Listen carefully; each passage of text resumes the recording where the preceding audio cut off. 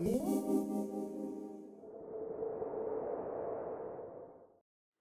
hit a milestone, not the most happy one. My little baby got his first cold. I get it. I get the science behind it. Little babies have to get colds and have to get sick to strengthen their immune system.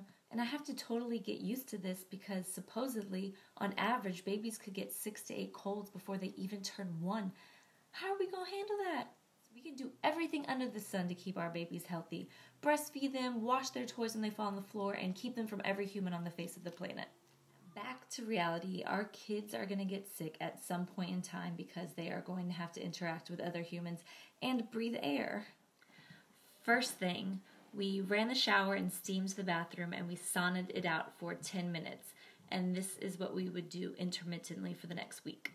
Second thing, I put my mouth over my baby's nose and I tried to suck the boogers out. Yes, I did that. Why, you might ask?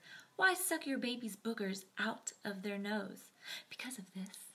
How did the evil blue bulb syringe become the go-to to suck babies' boogers out of their nose? How?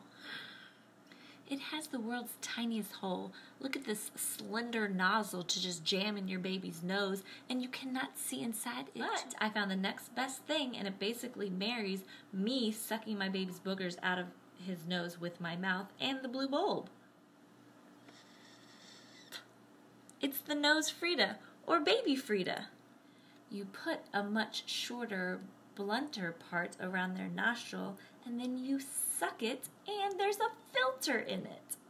Number 3, we used an oil diffuser and a cool mist humidifier with peppermint oil that we kept going pretty much 24 hours a day because we live in dry-ass California. Number 4, baby's positioning. For 2 nights straight and pretty much 2 days straight, I slept with him upright in a recliner so all that stuff could just drain. When they're in their crib or in your bed, you also want something to elevate their back half like this so things drain. You don't want to put something right under their head though. You don't want this. And then just good old-fashioned TLC. We nursed almost every hour to 2, so just feed them more, love them more, sleep with them more, and keep them in the house. Recap: steam showers, nose Fridas, humidifiers, baby's positioning, milk, and some chill downtime love.